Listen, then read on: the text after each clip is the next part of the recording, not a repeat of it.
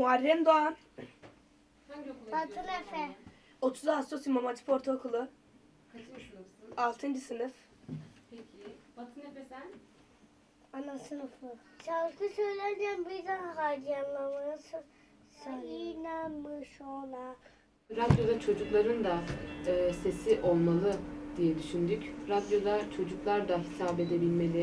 Çocuklar da seslerini duyurabilmeli. Sunuyorum programı.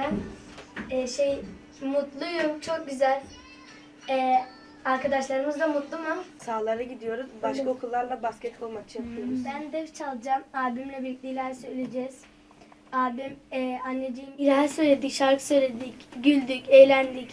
Çok güzel bir yer burası. Issız çölde serap misali hayalini yaşarım. Şarkı söylediğimde daha çok heyecanlanıyorum.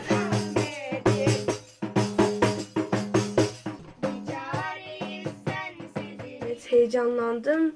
Bazen söyleyeceğim kelimeleri yuttum, unuttum falan ama yine de insan alışıyor yani. Efe buraya geliyor, bilgisayar oynuyor. Üstünden üstüne düştüm, üstünden üstüne üstlük küskünler.